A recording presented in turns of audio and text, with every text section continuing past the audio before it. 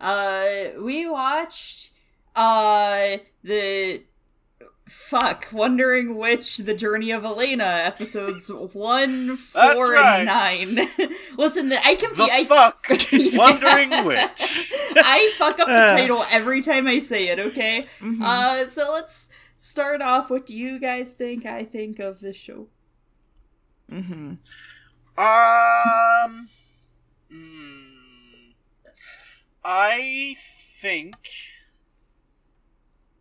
think you'd like it. Yeah, I'm just gonna go with I think you'd like it. I think you adore it. I think it's probably really high up there. Maybe not top 10, but I think it's up there, like maybe 11. So Gigi, this is what I was talking about. So like, It's if you press me, I would say maybe like top 20. You do the head turn thing. Interesting. I gave it like a 6 out of 10. It's like a little bit above average. I don't really love it. That sounds about right. It's it's definitely not high up for me. I thought it was okay. Here's the thing. Here's the thing that I wanna draw, like, immediately draw a direct comparison, kind of. Is that it's kind of like Violet Evergarden, but the reason Violet Evergarden is better than this is because Violet Evergarden has an actual point to Violet being in the scenes that she's in the episodes that she's in. Yes. And it's not just, oh, she's stumbling in on this story. Like, the story has a point, and it has a point personally for her. Whereas this, it's just like, oh, this girl's, now she's in this story, now she's in this story. And, like, it might come to an actual point, but I didn't feel any sort of through line at all. Yeah. So do you want to hear the funny thing? I 100% disagree, and I think one of the charming parts of the show is that she's just stumbling into these stories. I have to agree. Because she is she's a traveling witch, and the whole point is she's going around, our main character is going around writing things down for a journal, writing down things she sees and observes in these different countries, but they're not her stories. You're seeing other people's stories through her, and I actually like that part of it. Yeah. My only thing with that is, like, that is good, but it's never going to be as good as if the stories mean something to the character as well. Like, if you're going with a story like this, like, okay, there is no through line with all the stories. They're not connected in any sort of way. She's not even the connecting tissue between stories. It is literally just this episode, someone's writing a story and she's dropping in just to witness it or help in some way, but it is their story. It's like, that is good. That is fine, but you're only going to get to a certain degree of, you know, goodness before it's, like, at its maximum possible level. And after that, it's like, well, you're doing all you can with the story framework you've set up. Like, there's not really much you can do to develop this story because you've set it up that it's not about the story, it's about the individual stories of these other characters. And I guess my argument with that would be that the main story of Elaina isn't really much of a story, it's more of a character story, it's more of her. So the development of the story isn't like, here is her story. The development is her character development while witnessing these other stories. And I think that's fine. Yeah. Because the entire... I think that they didn't do a great job at it, though. Well, I think they did a good job. I don't know. I love the first 3 episodes of this anime a lot. And then I like episode 4. And then after that, it was like, oh, this is just getting progressively worse. And... yeah. There were only a couple things I like. But, what were you saying, dear? Sorry.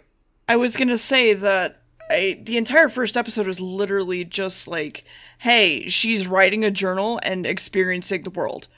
And that literally sets it for the entire show. So I don't think it's an issue for how it's set up. And I know you might not enjoy that so much, Gam, but I think it's fine, in all honesty. I enjoy it, but I don't enjoy it as, like, this is a good show with something to talk about, or something that's going to stick with me. This is like the anime equivalent, like, this style of story is like the anime equivalent of going and watching, like, a Transformers movie. It's like, there's nothing really to this, and, like, it's good in a certain way. It's technically beautiful. It is, I would argue, overproduced in some areas. But it's, like, it knows what it is, and it isn't trying to be anything really deep and profound, and, like, that's okay.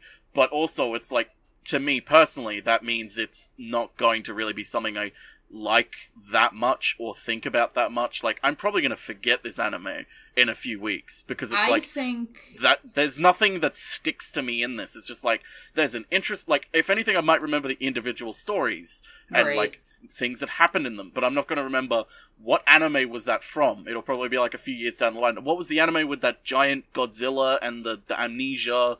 I don't remember. But anyway. I think they tried to get deep with it in the wrong ways, and I think that is how it failed. I loved, like I said, I loved, like, the first 3 episodes. Episode 1's my favorite episode. I loved episode 1. I was like, okay, I like this, like, dynamic. I like the fact that, you know, she was like, her parents were basically like, she needs to be taught a lesson, because right now, like, she tries too hard, and she's too full of herself, and blah, blah, whatever.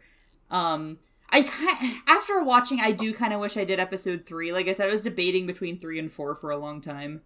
But I really like episode 3 is the first couple episodes are set up like first half is a story, second half is a story, right? So it's like 2 stories per episode.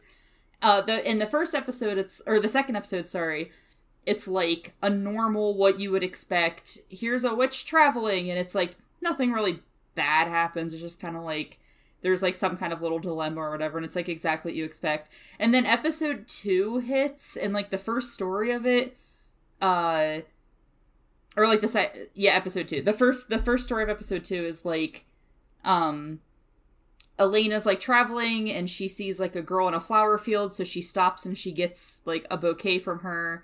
And when she goes to the next town, somebody recognizes the bouquet, and he's like, my sister who's like lost or whatever, like, there was something about it. Like, she tied a cloth around it or something. And he was like, oh, that's hers. And you find out, basically, like, the flower field is, like, it's, like, these cursed flowers that, like, draw people to them so they can, like, essentially, like, steals, like, their life from them or whatever, right? Yeah.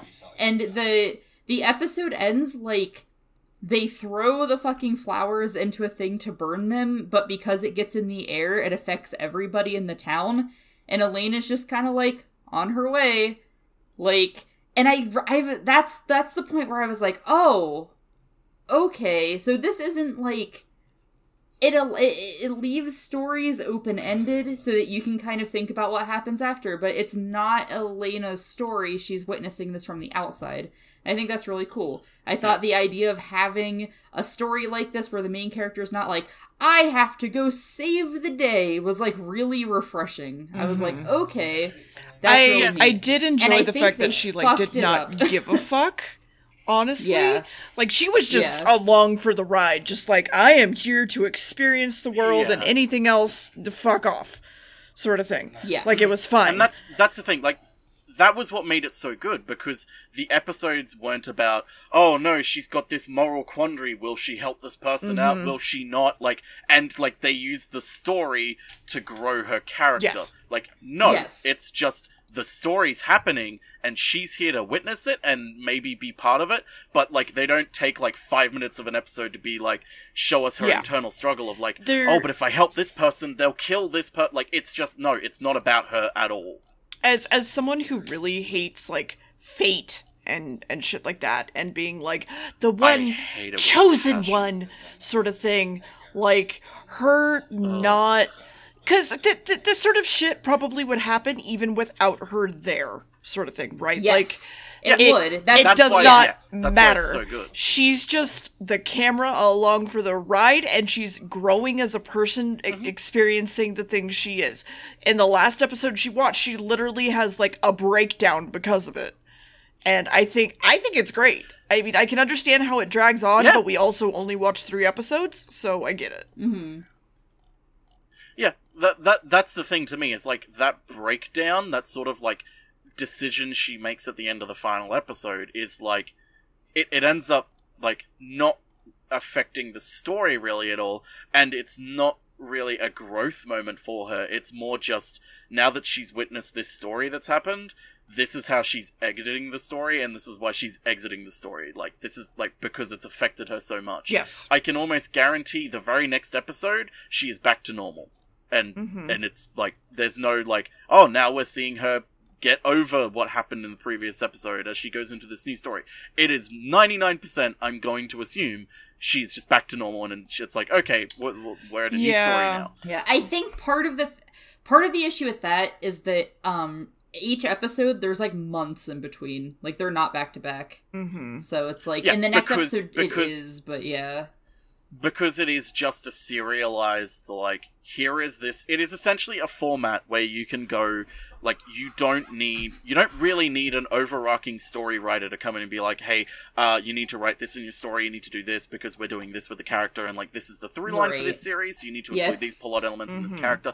It is literally just like, hey, do you want to write a story in this sort of vein? Here are the elements of the world, here's the framework of the character, this is your camera, write whatever you want. Yes. Like, obviously within limits, but there is way more freedom to just get a fresh writer in to write an individual episode. You don't have to edit it much and take out bits to put in, like, story connectors and season arcs. There and are shit. things that do serialized. connect in the series. Yeah, there are moments that connect. There are moments. I guess my thing is, like, if the more they depend on those things and, like, bring those up, the worse the series is going to be, because, like, it's trying to be more serialized, but if it's also trying to do season arcs in a storyline in some way, it's going to be worse off in both. Because if you're like, okay, we're doing just serialized, then it's like, okay, you can go really strong with that, cool. But if you're like, okay, but we're also doing some serialized stuff, it's like, okay, now you're having to take away parts of episodes in order to register with, like, your series arc that you're going with. So you weaken individual episodes, even just slightly, in order to build up to a season episode. And it's like, if you try and do both at the same time, then it's very, very hard to make it very good. And I don't think this series is capable of doing that.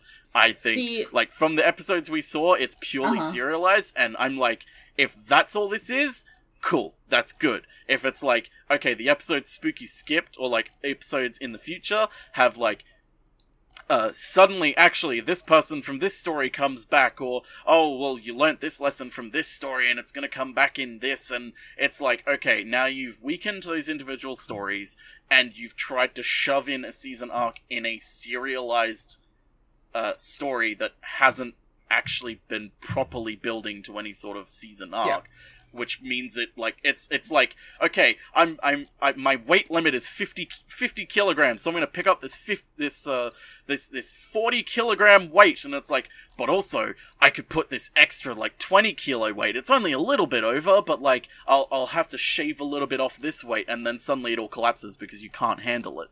Yeah, I get that. That's my personal feeling about it. Yeah, I think the way they bring stuff back isn't necessarily the worst. Like, you do meet, like I mentioned in one of the episodes, she gives her backup hat to a girl who's also trying to become a witch, right? And she, like, helps her out a little bit, whatever.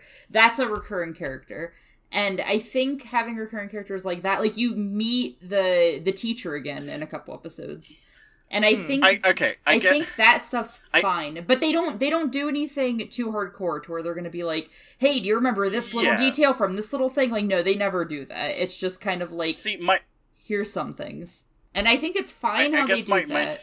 I guess my thing is just like, if, like, bringing characters like that back is, like, the maximum they can do. Yeah. And if they then go, okay, remember this girl that she gave her hat to? Now we have a story about her. No, and it's, they never like, the do season that. finale. It's like, that's a complete tanking of everything. No, they but never. If it's just like, they never do. Oh that. yeah, the teachers come back for an episode and, like, they're just talking or something, and it's like, okay, that's the maximum you can do without tanking your entire. No, that's series. what they do. But anyway, my thing. I'm not here to I'm not here to defend the show. I'm actually not that big of a fan of the show. I think the issue is later on, which we'll talk about when we get to the episode. But I think that they focus on the wrong things. Yeah. Anyway, yeah, let's go ahead. Anyway, so now that we're 15 minutes in, we'll start describing what happens in the episode. Yeah. So, very quickly, we're going to just run through this, because, as per usual, there's more to actually interesting talk about what happens in regards to how the story develops, rather than what actually happens in it. So, quick catch-up. Episode 1.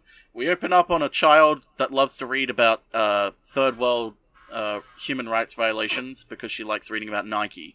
A great wizard called Nike. She wants to go to a Nike factory, and her mother and father are like, yeah, sure, when you grow up, sure, you can go to a Nike factory, whatever. You can be a witch and fly to the Nike factory. She wants to make shoes. The kid being older. Yeah, she wants to make shoes. We cut to her being older now, and now she's an apprentice witch, and she aced her exam, and she's like, all the others were so weak. And her parents are like, good luck finding a witch to apprentice under. She's like, thanks, Mum and Dad. And so she goes out to apprentice under a witch to become a full witch, but no one wants her. Oh, no. And then she hears her parents talking about some Stardust witch. She's like, maybe she'll have me. So she goes out to find the Stardust Witch, and then she finds her in a field, dancing with butterflies. She's like, maybe this isn't a good idea. She seems like an idiot. The Stardust Witch is like, no, you can apprentice under me, do it. I'll be good. And then it starts, and it's like, okay. It's essentially a month of, like, getting this girl, who's named Elaina, to just do menial tasks, like cook food and pull weeds and really menial things like massage, and like she's clearly not learning any magic, and every time she just puts up with it.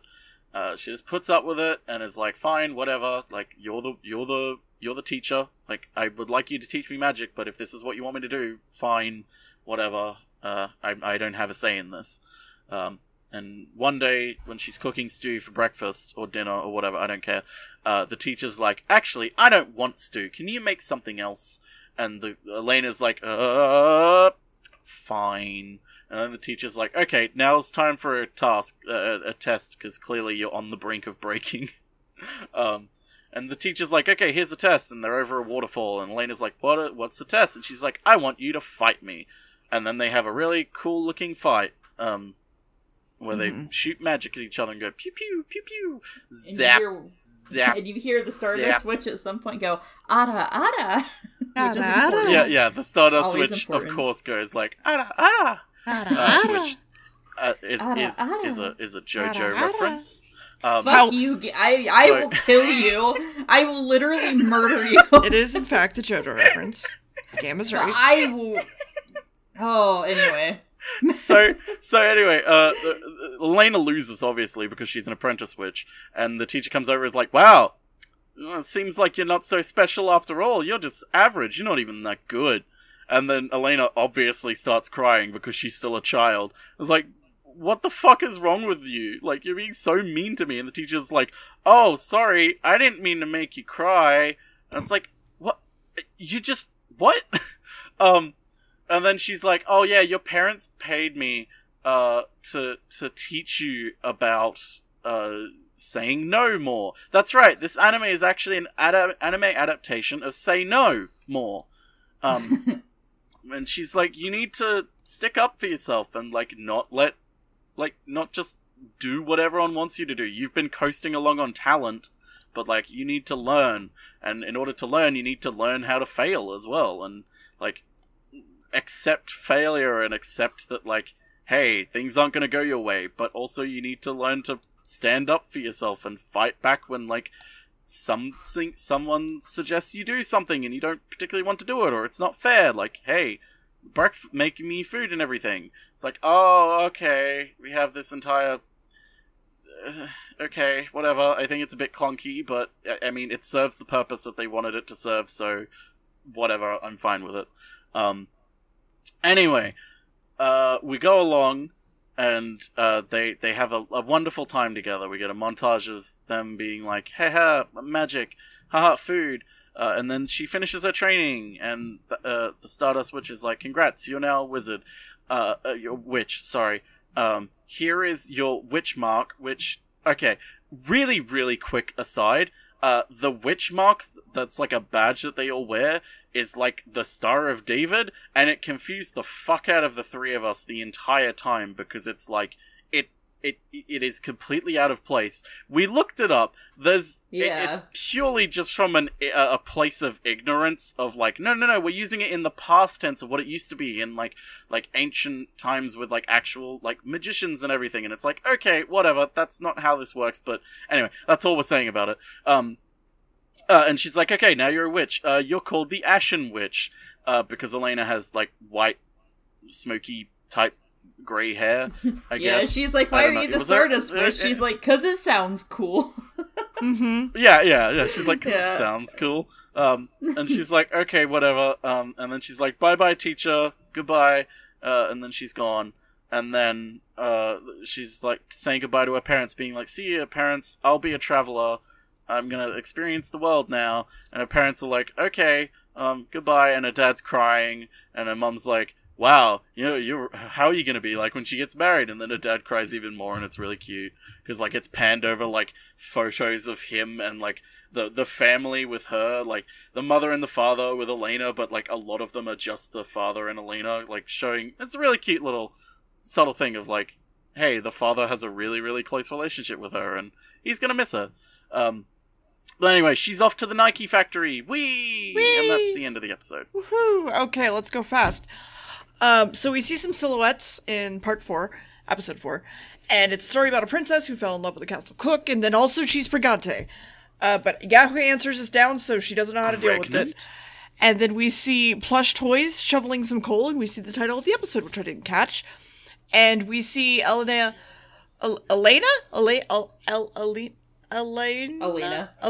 flying over the city, and it's burned and ruined, and that's weird.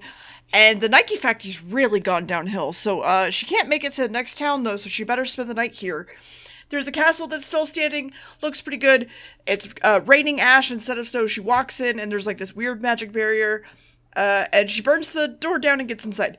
There's some paintings around, and one of the paintings is a real lady who's actually standing there, and he's like, hi, what's up? Here, have tea. And my name is Mirror Rose, and I don't know what happened to the town. I have amnesia. But here's this letter that someone wrote me that says I'm a princess, and also go look out this window. And you see some flamethrowers, because it's night now.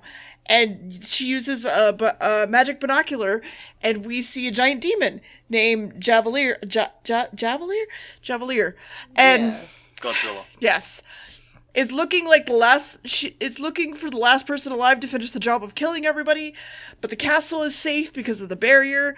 Also, she needs to kill Javelier, and they're both witches, by the way. And she just kind of remembered she's a witch, so she needs to go fight him. And she's like, are you gonna help me? And she's like, nah, bye. And she's like, alright, I'm gonna stay at night in the servant room. Night passes, everything's okay, Elaina wakes up. There's bread, and it's tasty, and they have breakfast. She's still not going to help with the fight, though, because she's like, the letter might be from someone untrustworthy, we don't know. And the princess is like, listen, I, for some reason, really trust it. And she's like, alright, fine. Meanwhile, Elaina helps move a whole bunch of ash and dirt to make a giant hole using plush toys and stuff, and she's like, I'm the Ashen Witch, I can do it. And now it's nightfall when she finishes, so Elena's gonna go cook so that Marilino can go and Did you just make up that name? Did you just make it up? What happened there? Mirror Rose can go and do the fight. Elena's trying to figure out what's going on, though, and she actually winds up going to watch the fight instead because she has to. So the demon is chasing Mirror Rose. She's doing a fight. They fly over the hole. It falls in, and she does an absolute fucking murder on it. There's fire. There's ice. There's swords. It gets its head chopped off. Lightning. It's a lot of stuff happening. There's lightning. That's true. And then she's like, I just remembered who you are. Ha ha ha. And we see a flashback of someone being burned at the stake, and that's weird. She's like, you're my dad, and cuts its head off. And then we find out through the story of the silhouette things that apparently she told her father she was pregnant, and he was like, okay, can't have that. Execute that cook, please. And also the child. And she was like, alright, well, I'm gonna make your life a living fucking hell. And turned him into a demon so that he would have to deal with the pain that she's dealing at all given times. And the barrier only lets mages in, which is why they were allowed to get in and out. And apparently, also, she wrote the letter to herself. Shocking! And then we see her, like, cooking some bread and stuff. And Elena's just kind of, like, watching. Really makes you think. And she's just like, what is going on? And then we see Mira Rosa eating at the table and talking to empty chairs because she's gone crazy and ruined her entire character arc. And Elaina just leaves. Yeah, can we real quick, like, I liked the story as, like, predictable as it was to a degree, because, like, the minute the letter comes out, it's, like, very obvious, okay, you wrote the letter, like, something is up with you, like, there's clearly something up with this character, and something up with it, like, nothing is as it seems, there's very clearly something going on, and it's like, okay, we've gotten the twist, and it's like, okay, she's living, like, she's committed genocide, essentially, against her own people, using her father as an act of rage, and it's like, okay, that's interesting. Now that she's got her memories back, how is she? Like, what is she now? Like, how does she live with herself? Does she feel regret? Is she able to live with herself? Oh, she's just crazy now. Yeah. Like, come on. That's such a cop-out. It's like, oh, she's just crazy. We don't get to see anything. We don't get to see any proper resolution to the story. What we get is, we need to end this story now. And it's like, come on. Yeah, no. Yeah. The cop-out just made me really fucking upset. It kind of soured the episode for me. Yeah, same. Like, before then I was like, it's alright. Cut it off at the point where it's the silhouettes, or just have the silhouettes explain, like, that she did that, and cut it off there, and you don't need to see Elaina leave, or any of that. You don't need to see the breakfast scene, you don't need to see her making bread, you could cut it there, and it'd be fine. Here's the thing, there's three ways you could do it. You could do that, and you're essentially doing nothing with a resolution, where it's like you kind of leaving it up to the audience to figure out how she deals with it, and sort of opens up the episode to be discussed. Sort of like, how do you think she deals with it? How do you think, like, what do you think she does next? Does she go somewhere else? Does she just live there until she dies? What does she do? Or you could go option 2, which is what they did, which is, okay, we'll have a definitive ending, but we don't have time to actually have a proper resolution, so we'll do the easiest resolution we can, which is, she's crazy now. And then there's the third option, which is, in my opinion, the best option, which is, you make the episode have a poignant message in some way, and you make it a message about grief, and about how we deal with grief, and how grief can make us do horrible things if we don't leave it if we don't leave it checked. Like, with the guise of grief, she killed countless numbers of people. It's like, that is a false equivalence. Like what her father did was horrible. Yes. Absolutely despicable. But that doesn't make what she did any better, or any good, or any righteous, or any justified.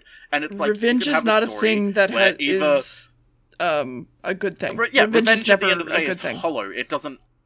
It's never justified. So it's like, you could have Elaina explain that to her in an obvious way, or be like, hey, what are you going to do now? Like, how are you going to live with yourself? Like, and like, you could have Mira Rose be like, you could stay here if you want. Like, this is a wonderful castle. Like, we could live together and rebuild the city. Like, as if, like, Mumbo number 5 is completely okay with it. She's like, completely read it through her mind, and she is okay with what she's done and how it's resolved, and she's actually happy.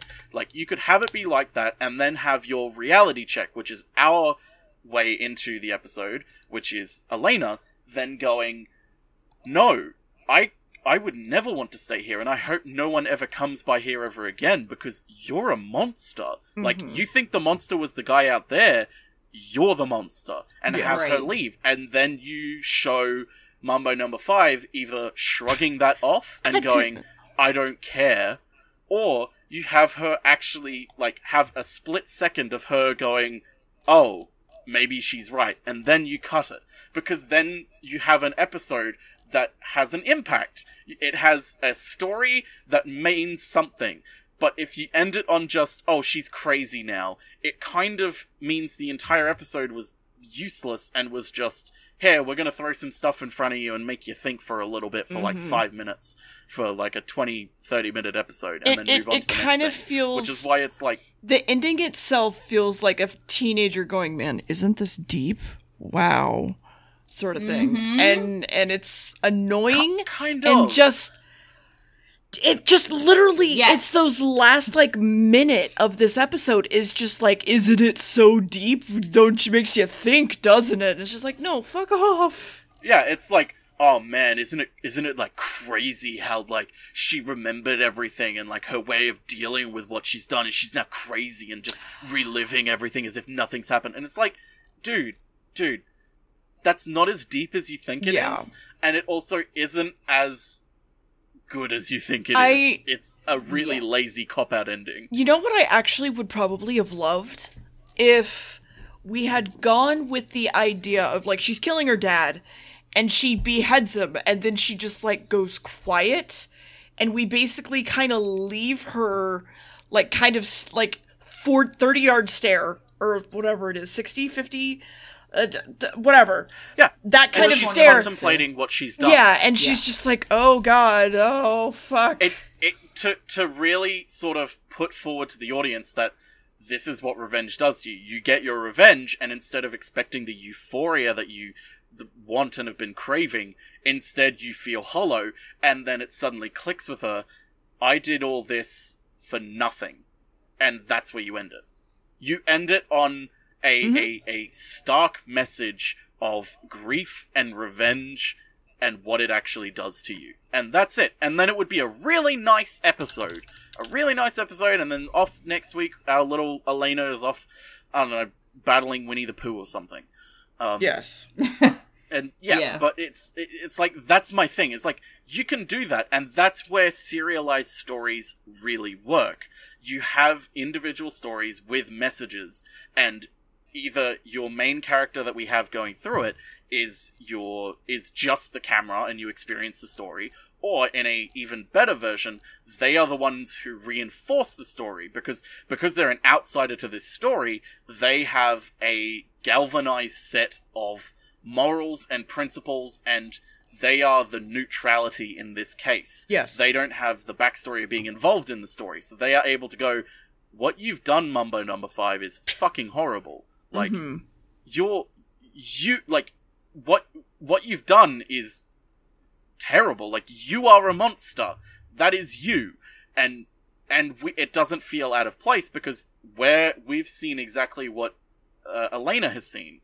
So it's like, that's why serialized stories really work and really shine. But this one didn't really want to go there, which is why I'm like, it's okay. Yeah. One of my biggest issues with the series overall, and we'll really get into that with the next episode discussion, is how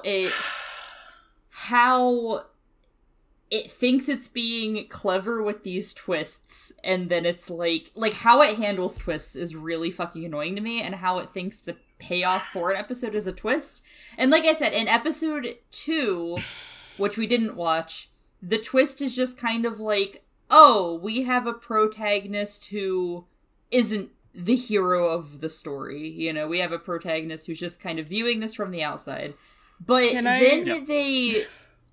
they like try too hard from that point on to make the twists like live up to that, when the whole point, the reason why the twist in episode, the quote unquote twist, I'm saying it's not really a twist, but the reason that's really so cool to see, like, the reason, because at the end of episode 2, you're like, oh shit, and they want that reaction more, right? They want you to be like, oh shit. It's very clear they want you to have an oh shit moment. Yes, and the issue is they're not good at writing that. What they had before was better. Yeah, it's just kind of like, okay. It's a real. I'm gonna mention it because I'm pretty sure I know what you're gonna mention, dear. It's a two-part thing. It's that, and also the things they use as twists. They mishandle those concepts horribly. They don't develop them, and they don't handle them with the respect that some of them need to be respected with. Like this one, it's brought up. The princess got impregnated by a chef that she loved, and they wanted to get married. So the king burnt the chef at the stake. And killed the child. But anyway, and it's like, I'm sorry, what? You just offhandedly mentioned that the king forced an abortion on the princess, like just offhandedly. Yeah, and it's like, this is a concept that you cannot just offhandedly mention. And the next episode also deals with that in a different way, where it's like, you cannot just casually drop these things in and not give the audience, like, room to breathe with it, and give it the respect and thought and actual thought in writing how this actually affects the story, and how this actually works in a story. But before I get to it, did you want to add anything, dear? So we know I'm dumb and potato for brain, right? Can I say that these kinds of twists are the ones that I don't get? So How so? When you mean don't get? I didn't get them until y'all were like, y'all pretty much were like, yeah, no, like that twist was so obvious, and I was like, yeah, sure. Okay, maybe saying the twist is obvious isn't right, but it's like the twist isn't satisfying. Like, it's not satisfying to be like, okay, the Godzilla was actually the king all along. It's like, the problem is you haven't set it up to be that satisfying, because we know nothing about the king. We know nothing about the king beforehand. So it's like, actually, it was the king of the land the whole time. And it's like, okay, how is that? Like, obviously there's the implication, like, he's the one that destroyed everything. But it's like, he could have been a terrible king for all we know. He could have been a tyrant. And like, this is just a reflection of his personality taken to an extreme. Like, he was a dictator, and it's resulted in him turning into this Godzilla-like monster, destroying his town, literally. They actually explain what the demon thing does. Like, they explained that it basically takes him, like, that he's seeing through the demon's eyes, that he's aware that he is the demon, that he can't control himself. I mean, before he becomes the demon. They, like, when they say, like, oh, he's the demon, and, like, whether the king wants to eat his subjects or not, the monster will. And it's like, okay, but for the twist to be satisfying, you need to set that up before you reveal it. I see what you're saying. I guess my biggest thing, but also is you fall into a problem where it's like you set that up and it becomes even more obvious what the twist is going to be. Where it's like, oh, welcome to Starland, where the king is the nicest king in the universe, and it's like, then you see this Godzilla-like monster, and it's like, okay, it's a bit obvious what's going to be I'm sorry, I one. legitimately thought it might have been her lover for a while, and the king may have turned him into a demon. Okay. No, here's the thing. I thought it was her lover at first, too, because I was like, out of the information we've been given, and I'll be honest, I completely forgot the storybook thing in the beginning about the princess being impregnated. I was like, okay, is it her lover? Like, is this just a jealous lover sort of thing? Like, what are you going for here? And then it was like the king, and it's like, okay, that makes sense. It isn't satisfying, but it makes sense. That's when I say, like, the twist is obvious. I don't mean it was obvious that it was the king from the get-go, but it was obvious that it was something related to her from the get-go. Whereas, like, there's a letter, and they say that it's, like the thing out there is connected to the reason why she has amnesia, and why she's in this castle, and it's like, okay, so, obviously, someone either very close to her, or she herself wrote this letter, because as they're describing it, she's like, I know it's very evil because I can feel it. I can feel the hatred in this letter. Like, I can feel how they've written it. It's like, okay, this this person has not been established to be like a incredibly empathic person, so it's like, it must just be her who's written it. And then it's like, okay, the Godzilla must be related to her in some sort of fashion because it's connected, and it's like, okay, with the information we've been presented, what could it be? And it's like, lover or father? And it's like, okay, what's the reason for the father? And it's like, okay, if that's the reason you're going for Godzilla being her father, and she turned him into it, that's a good reason that you could have a really satisfying ending with. Okay. Because it's a story then about revenge. I guess my biggest thing is I'm just saying, like, it was fine for me. Like, there are parts that bothered me, but, like, I feel like I'm at, like, a 2 and you guys are at, like, a 6 on being annoyed by it. And I'm just like, I want to say I like this episode, and I wouldn't say the twist ruined it for me. I just think that I guess this episode to me was like the beginning of what made me not like the show. It's not that I didn't like this episode, it's that what happened as a result of like this episode is kind of what made me not like it. Because I feel like if you look at this episode and then you look at the next episode we watch, you can definitely like connect a lot of lines where it's like, okay. Like, let's just get into the next episode, I think. Before we get into the next episode, I just want to like clarify. The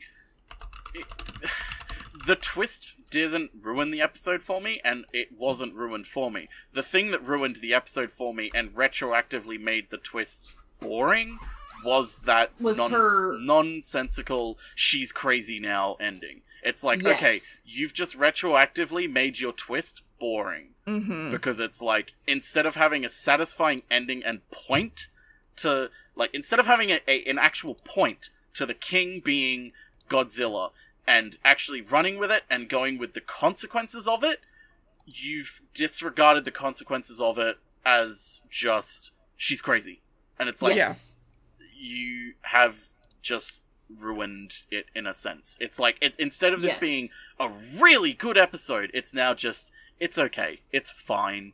It's like, I love the visuals of it, the story is decent, and it's like pretty okay to good until you get to the end, and then it's like, yeah, whatever, let's move to the next episode. Mm-hmm. Yeah. So, we're gonna put a real quick content warning up for this one, because we're gonna need to discuss some things in this. There's gonna be discussion of abuse, sexual abuse of a minor, and familial abuse in any sort of context. I say the content warning not because the episode is about it, but like the previous episode where they sort of drop in, like, hand wave away, like, oh, by the way, also the king forced an abortion on the princess. They do that in this as well, and it's enough to be like, you guys really don't know what you're actually writing here. And it really annoyed me. Mm-hmm. But anyway, now we'll get to it. I'll try and put a timestamp to when we finish talking about it. If not, sorry, it might persist. We'll try and contain it to one little section. But, okay, so Elaina is in some clock town, a town with a clock, and she's in the square sitting down, and she's hungry and out of money. She's, suddenly a letter flies by her leg, and it's like, hey, want to make real quick money, lots of money in a real quick time span, I need a witch to help me out. And she's like, okay, cool. She shows up and they're like, we're making NFTs. We're making NFTs, and she's like, I need the money, fuck it. And so, Elaina goes to this witch's house. Her name is Estelle, and she's like, hey, I need you to help me, this job, like, all you need to do is just accompany me somewhere. And Elena's like, I don't really care, like, what's the pay? All she really cares about is the money, and Estelle's just like, wow, well, you don't even really care about the job, you just care about the money? Okay, whatever. That cuts out, like, again, if this was a worse anime, you would have, once Elaina realizes what Estelle wants her to do, you have a moral quandary of, like, 5 to 10 minutes of, do I want to do it? Should I do it? Is it right to do it? That's all cut out of this, which I like.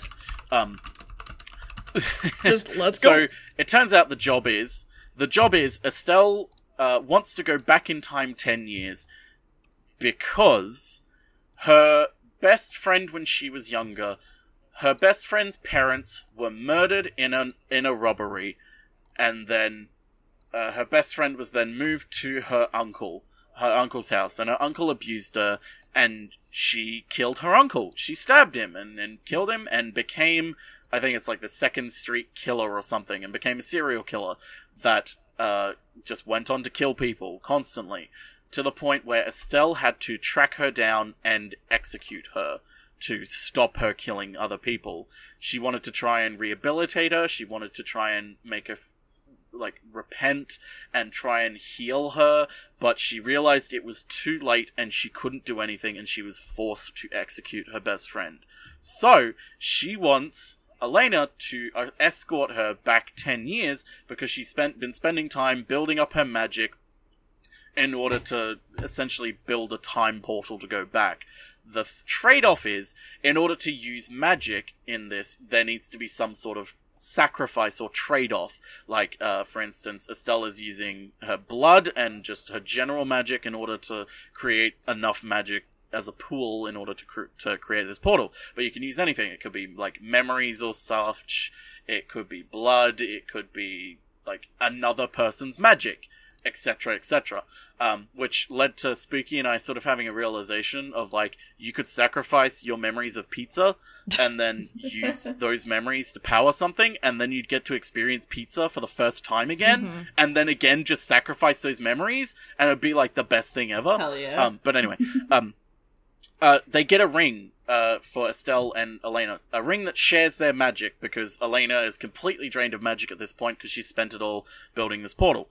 And so if they wear the ring, they can share magic, so Estelle uses some of Elena's magic to fight back, because her plan is to go back 10 years ago and stop the robbery from happening and punish the robber for essentially sending Estelle down this path. Yeah? Estelle is the second witch we've met that their entire witch name is just based on their hair color. Cause Estelle's a color? Yeah, well, no, they were the Lavender Witch. Because they had lavender hair. Oh, I didn't see her witch name. That's right. That's great. Yeah. I kind of love that. Anyway. But anyway, she goes back. Estelle's like, I want to go back to prevent Selena, who's the best friend, from going down this path. So they go back in time, and then we have a very quick moment that makes the episode not fall apart, and it is an explanation of how their time travel works and why they're doing it. So, as they're flying around looking for the robber, looking for the location, whatever, Elena's like, wait, how does this work? Like, if we change things now, won't it, like, change us? Like, how do we go back? And Estelle's just like, listen, it's like this. We go back to the original point and stop the robber. It creates a new timeline where Selena is fine and everything's good. We won't be on that timeline because that's not how our time travel works. We'll be back in our timeline when we're zooped back to the present. But another timeline will be created. And Elena's like, wait, so what's the point in us going back in time if we're not actually changing anything? Which is what I would have brought up if they didn't introduce the very next line, which is Estelle saying, listen, it's not going to change anything materially or in reality, but I need to do this for me. Like, I need to know that I've done as much as I can to save her. I just want to know that there is a reality out there where she is okay and she is being able to live without becoming this horrible serial killer. And it's like, cool, that's all you need to do. You don't need to, like, that's all we need about the time travel, is you explain how the time travel works, and then you, because of the explanation revealing a major plot hole in the motivation of the story, you then plug that hole and we're moving on. So, Boy. Estelle, as she's flying after this, then spots Selena down below as a younger child, and is like, "Oh man, I've completely broken down. I've started hugging her." Estelle's like, "I love you. I've missed you." And Selena's like, "Who are you? Are you a pervert?" One or two. And Estelle's like, "Oh, sorry, I'm from the future." And Selena's like, okay," and then runs away. Estelle and Elaina get their plan in action from here on out. So, I have to ask before I start explaining what happens. Am I correct in saying that you actually guessed the twist of this one as well, dear? Because I'm pretty sure you said it as well when I was okay, like, so wow, I didn't. She doesn't realize. I didn't. Okay. I thought because the picture that they took of the quote-unquote murderer in the newspaper looked like Estelle, I was like, oh, Estelle is the one that's just gonna murder everybody. Okay, so you were thinking that Estelle had ulterior motives. Yeah. Because I thought when I was like, oh, she doesn't realize who the actual killer is and what actually happened. I thought I heard you say, yeah, she doesn't realize that, like, she's the actual killer. But I realized now you meant Estelle. Well, it was because her hair matched the picture of the killer in a hood. That's all. I guess, yeah. So, Estelle goes to Selena's parents in the house and is like, "Hey, I am Estelle's older half-sister. You need to come with me right now because of explanation to do with Estelle." And they're like, "Oh, okay, whatever." And so they leave, and Elena's like, "Cool. That'll keep him out. All we need to do now is wait for Estelle to come back, and then wait for the robber, and we can fight him, and then be done with this." And then as Elena's sitting there, she's like, "Wait a minute. Her parents were killed with, like, several stab marks. Like, what? It doesn't seem right that a robbery would, like, someone who's robbing a house would do that. It seems more like someone who would stab them multiple times would do so out of a grudge." And then her ring lights up, representing that, Estelle is using her magic. And it's like, oh, Estelle must be fighting someone. Huh, I'll walk there, because I hope it's resolved by then. And she gets to the location where Estelle is, and this is when the twist is, the first twist anyway, is that Selena was actually the killer all along. She murdered her parents, and then, so this is what the content warning is for. She murders her parents because in a single offhanded sentence, she says it was because her father was molesting her and her mother was jealous. Mm-hmm. And so she killed them, and she realized she liked killing, so she just didn't ever stop. And that was the whole thing that was just glanced over, and it was a lot.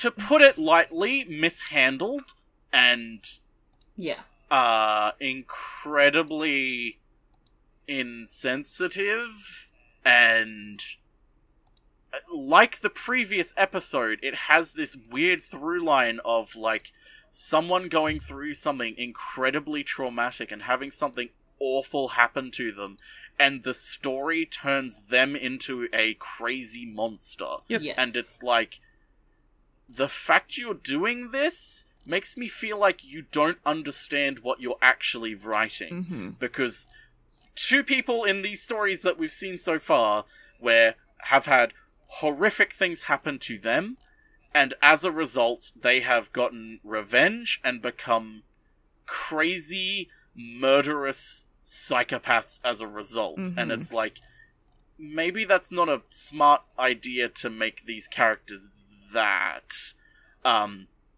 But Estelle is on the ground, obviously betrayed and stabbed by Selena, and Elena's like, "Oh god, like, you were the killer all along," etc. And Selena goes like, "I just like killing, like, I'm not gonna stop, I just love it so much, here I go, killing again," and rushes towards Elaina, but then Estelle gets up and throws barrels at Selena and knocks her against the wall, and Selena has a almost decent sort of scene of her realizing that Selena has been manipulating her and lying to her entire life. Like, she wasn't actually best friends with Selena.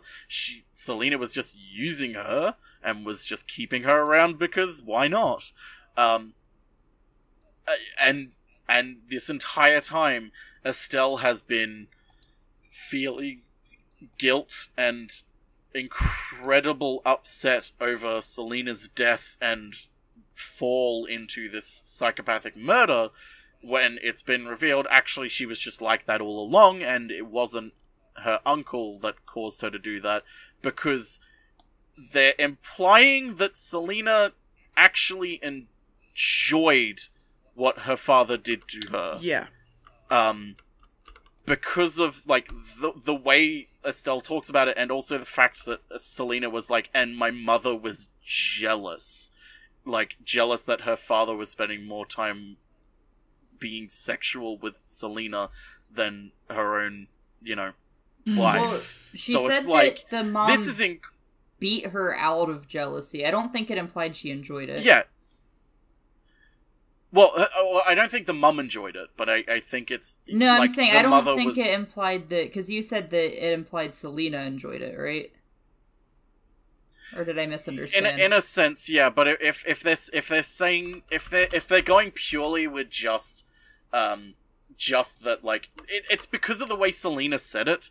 Is like, it's half the things she's saying is like in a ha ha ha I'm crazy sort of like voice. But also, it's like she's telling things that she's telling straight, but also in a way where it's like, she's telling it in a humorous way, where it's like, her version of telling it straight is actually how she's acting right now. So it's like, oh, it's because this happened to me, and then my mum beat me because she was jealous. And it's like, you don't... It sort of gives a sense of, like, either Selena is actually kind of lying about some aspects of it, or she's telling the truth and she kind of relishes it in a way. Yeah. Because she's a crazy psychopath. And so it's like... that they just tried... I think the point of that was more like, oh, haha, my life sucked really fucking bad, and they were just trying too hard to make it edgy. I don't think she actually can, like... because it's like a thing in stories like that where the mom will blame the child instead of the significant other. So I think that's what she meant by it. Like, that happened. Like, the mom was like, "Oh, it's like, I don't know. It's like a common thing you see in stories like this, where they'll be like, your father did this to you because you seduced him. You know what I mean? Whatever. Yeah, it's your fault. Yeah, and sort of my thing is, like, that's what she says, and it's like, I think there's truth to it, where it's like, that's what the writers have gone with, where it's like, that's why the mother had to die as well, because the mother beat up the child because she was jealous in a way. But it's like, to me, when I hear that, it's like, especially coming from the way Selena said it, it's like, the mother was jealous, but also... The way that Selena said it sort of implies that she was, like, prideful in the fact that the mother was jealous. Like, I think that's a lot of reading through the lines.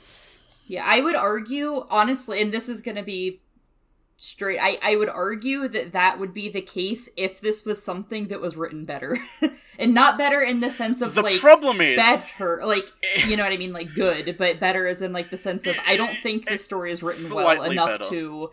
I don't think the story is written in depth enough to be able to pull something like that off. I think it was literally just, LOL, she's out of her mind, look at her, haha, edgy, she's crazy. And that was, like, about it. Like, I don't think there was anything else to it. Yeah, and the thing to me is, like, that's where it just completely... It's already completely fallen apart, but it's, like, digging through the debris of this episode to figure out specifically, like, how... Like, this is not salvageable in any sort of sense. Like, there is a way you could have written this story, but it involves a complete rewrite of the story. Like, first of all, it would probably take 2 stories to tell it. Yeah. But it's like, you have another character that has gone through intense trauma and grief be devolved into a villainous character, and it's like the questions arise from that. The first one being, what are the writers trying to tell us about this? Mm-hmm. And the second question, which kind of prefaces the first question, is, did they actually mean to tell us this? And it's like, in this one, they're telling us, okay, Selina was just always a murderer, or her father molesting her and her mother beating her up because of it is what caused her to be a murderer, in which case that is a really terrible thing to say. Yeah. And also, you then have a magical fight with said character, where it's like, you've just created a incredibly sympathetic villain because you've given them intense trauma that has manifested in a certain way, and you've essentially just gone, okay, this character now needs to die, and it's justified in killing them. And it's like, they are a monster. I mean, look at them. Look at what they've done. And the problem is, you need to, like, in a sort of real-world capacity, it's like, yes, what they've done is terrible, and they need to atone for that. But to blame them fully for it is incredibly misguided and incredibly terrible and really horrific to do. Mm-hmm. So, what happens in the story is they have Estelle have this sort of emotional, like, you were a monster all along, I'm going to kill you, and Elena's like, no, we can't kill her, now she's, like, it isn't her fault, like, don't do this, like, we need to, like, there is a better way of doing this rather than killing her. So Elaina takes off the ring, so Estelle can't use her magic anymore, meaning she won't be able to kill Selina. But she takes off the ring, and Estelle has pulled out the photo of her and Selina, and it's revealed that she's now using her memories of Selina in order to kill Selina. She's like, I don't care if I don't remember you anymore, you deserve to die for this. And we get the scene of the clock striking 12, the head of Selina popping off in with a permanent disfigured Joker grin on her face. Because she's gone just completely mad with bloodlust. And then we cut back to the future. Estelle is really in a bad place, but I think she'll recover because she seems to be talking in murmurs. I mean, she doesn't remember Selina at all anymore. Elaina doesn't remember Selina anymore, and Elena's just like, I've got to get out of here. She writes a letter and just leaves, and drops the money on the ground, like knocks the table over with the money. She doesn't even grab the money, she just leaves, because the story has impacted her so much. And that's where the episode ends. Yeah, she has like a breakdown. Like, whoa. Does Elaina not die? No, oh no, Estelle doesn't die. I don't think Estelle dies because she sits her on the stool and she's literally like bleeding out. No, I don't think I guess you could argue. I guess you could argue that it leaves it kind of up in the air. You don't actually get a shot of Estelle after they come back. You just have you Estelle do. Being like, no, you do. She's in the chair bleeding out. Yeah. Oh. Well, I don't know if she's actually bleeding. That's the thing. It's not. She's literally soaked in blood because she was stabbed. That's the thing, though, is you don't know if she's sitting there dying out or if she's. Like, the wounds have closed, and she's laying there with all this blood on her, and she's like, she'll recover, but in the moment she's still near death, and it's like she's asking these questions, like, who's this person, and, like, the equivalent of, like, someone who's woken up after a car crash in hospital, like, they're dazed, and they don't know what's going on, and they're asking sort of questions. It's like, you don't know if that's the truth, or if she's just dead in a chair after this conversation. The problem is the story is terribly written. Yes. Yeah, I think not knowing if she lives or not isn't a big... I don't think knowing if she lives or not is a big deal, but everything that... It's not a big deal, but they put it in a way where it's like, it's kind of like you're meant to know whether she's alive or dead, and it's like, you haven't done a good job of telling us which it is, though. And it's like, is that important, though? And it's like, I don't think it is, but your mind is thinking about it because it's the only thing in the finale that was kind of left unanswered. And so it's like, is she alive? Is she dead? I don't know. See, I just kind of, when I watched it the first time, I didn't even question, I just kind of was like, okay, she's alive. Like, I didn't even think, I didn't have a second thought about it. Although, I'll talk about how I was after this episode in a second. I want to talk about this, but go ahead. But yeah, so, real quick, do either of you want to discuss any more of the things that we had a content warning for, or do you want me to bring people back I'm now? good. I think that what I'm going to say I can say without bringing it up. So if I refer to it, I'll just say I'll just say like the things we talked about in the content warning. Like I won't say anything specifically. just allude to it, but don't actually talk about it. Yes. So, okay, so everyone, welcome back. Hi. Sorry about that. Everyone who was listening along also, sorry about that. Okay, just so everyone in general, sorry about that. Yeah, sorry about that. So, anyway, final thoughts. What were you saying, Spooky? I just wanted to say my overall, when I watched this series, and I just want to talk about, I guess, episode 9 in particular, because I watched episode 9, and I literally dropped my score instantly. Because when I started the show and I watched the first episode, I was like, okay, hell yeah, this is cool. And then I watched the next couple and I was like, hey, this is gonna be like an 8, maybe a 9. And then like I watched more and I was like, okay, maybe like a 7 or an 8. And then I watched 9 and I was like, fuck this shit. This is fucking like 6. And it falls into the issue that I have with a lot of shows, which is it confuses edgy with, like, meaningful, right? Mm-hmm. It takes this dark... that is its big problem. Yeah, it takes this dark, edgy thing, and it's like, haha, look, this is deep, right? And it's like, no, I am 5, and this is deep. Yeah, and it's like, Exactly. And I am someone who... I like tragedy, I like dark themes, I like dark shit in my series. And I think there's a good way to write that, right? This is not it. This is not it at all. And when I was watching episode 9, I was like already, man, that ending. Because I was already not super into the episode. And then the part where she talks about the things we mentioned in the content warning, I was like, are you fucking kidding me? Like, this is the route we're going? And whenever she, like, turns with her fucking Joker smile... Mm-hmm. And then after the fight with her and Estelle, I like literally when she turned with her stupid Joker smile, I rolled my eyes. And then there was the fight with her and Estelle. And if you could have seen how fucking like numb I was by the end, like how much I didn't care. Like you're sitting there discussing like, well, at the end, is Estelle alive or not? I literally had checked out so hard that I was like, I don't give a fucking shit. Like I was so angry about the episode. I was like, this is the most...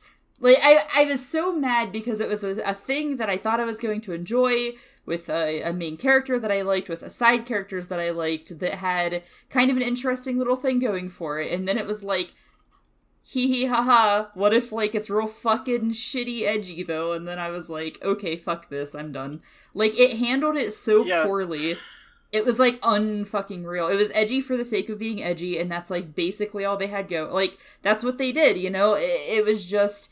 Here's character went through shit, haha, they crazy, haha, they kill, and it's like, okay, you know, it's like on the same level as like Another, you know what I mean, where it's just like, here's a bunch of fucking shit happening, haha, it's real edgy, right, it's cool. The main problem being that this anime has such a beautiful production to it that alludes to a better written anime, whereas Another looks Chandelier fell and killed people. Spoilers. Another also is like 10 years older than the show. Spoilers for Another. But it's like, you want to mention this came out in 2020 this came out in 2020, and this is the plot we're working with.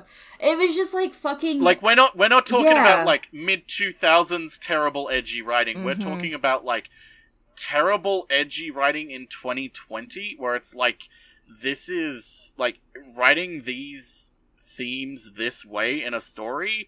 Why? Like, this isn't just own up to, like, a product of its times. Like, oh, they're using, like, gay slurs and everything in it. It's like, it's a product, it's still shitty, but it's a product, you could argue it's a product of its times. Like, no, this is shit where it's like, if you're going to have someone write with this sort of subject material, you need them to, A, understand what that subject material is and what it does to a person, but also, B, you need to actually make sure they're writing it with reverence and respect to what that sort of subject material is, and you're not writing stories where your characters who have these sympathetic, horrifically traumatic events happen to them become villains.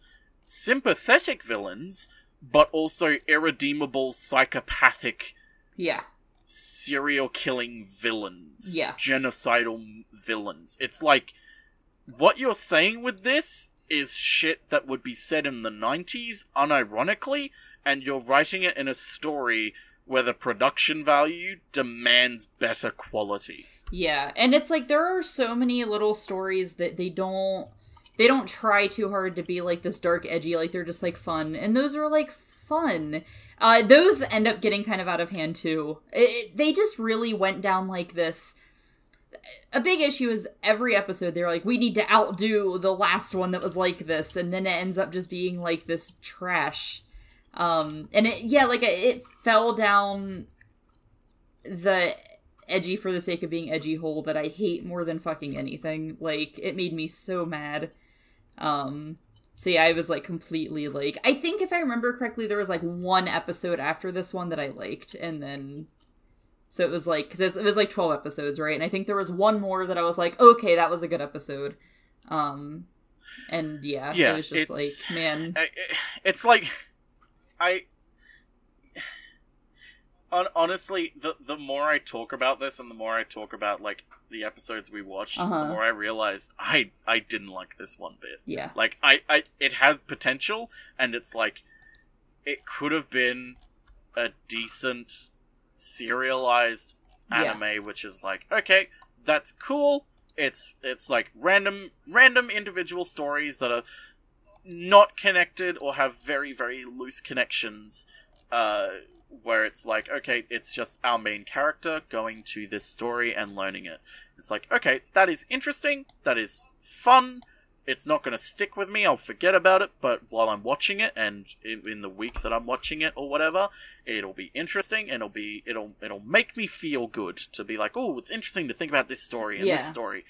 But the stories they've told make me upset at it, because it's like seeing a mansion on a street and being invited into that mansion for a party, and you rock up in your formal sort of wear, and you walk through the doors, and on the other side is a 2-star motel of the doors, and it's like, what the fuck is going on here? Yeah. Like, you promised a mansion, and now you're giving me poorly developed, poorly maintained kind of garbage. Yeah.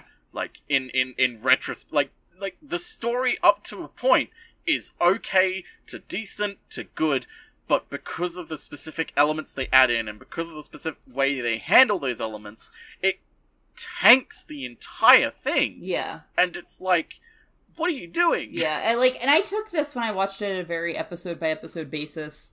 So it's like I said, I gave it a 6, because I really liked the first 3 episodes. And then I was okay with the 4th one. And then it's like, throughout it never hit episode 1 again for me, which is a huge fucking issue, right? Or episode 3. It never did that again once. I think episode 1's the best episode in the series. And then it's like, the rest, it was like, there were some where I was like, either this is just kind of boring and I don't really care, or like there were a couple that I was like, okay, that one was pretty good. Which is the only reason I gave it slightly above an average. And like I said, I thought the first 3 episodes at least did something interesting. But yeah, I don't know, though, there's just those few episodes, and I didn't really think about it too much with 4, but with 9, I specifically wanted to show you guys 9, because 9 was the episode where I was like, okay, like, that was the one where I was like, there's absolutely nothing redeemable about this episode at all. Like 100%. I hate this.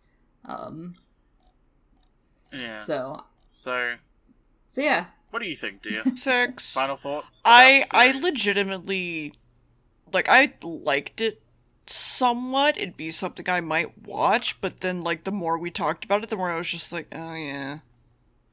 Yeah.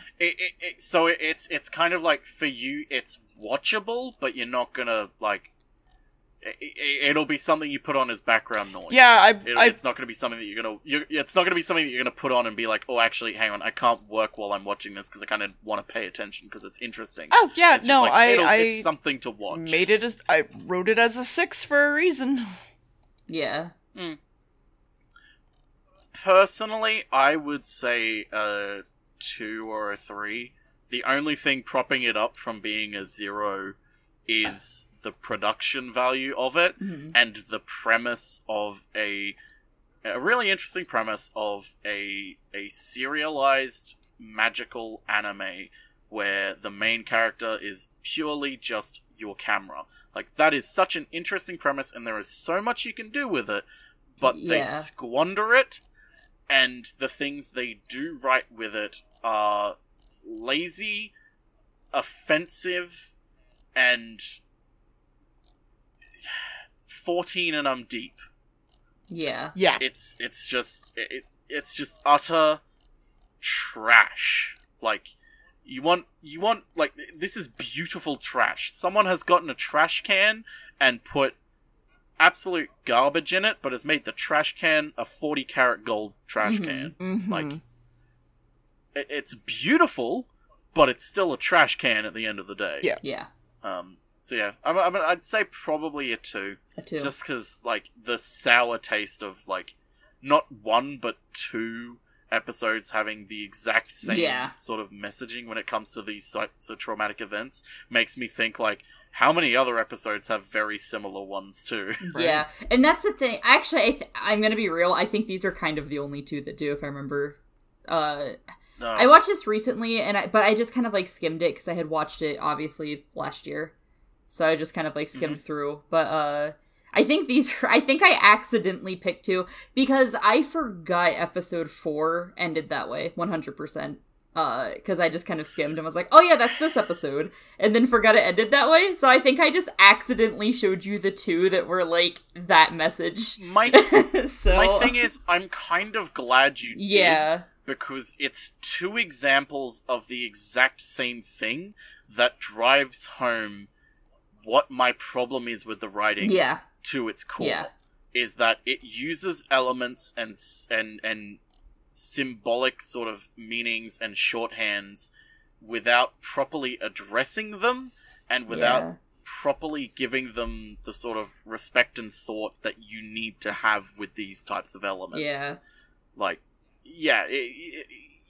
I don't watch this unless you're really curious as to, like, what we're talking about, Man, and just know what you're getting into. Should have showed you guys the foot fetish episode. Is that your favorite one? No, don't. Come on, Spooky. You have to admit it No, sometime you have a foot fetish. No, I don't. I hate them. But anyway. Spooky I'm pretty No, I was gonna say, I'm pretty sure you do, just because everything I've heard about you is about Shadow's feet. Oh my god. But no, there's like an episode where they're like making wine and they're like, I want a beautiful woman to step on these grapes. It's so fucking weird. It's one of the weirdest episodes where I was like, okay. That's like the extent of it. I was just kind of like, I'm watching this. This is a thing that exists.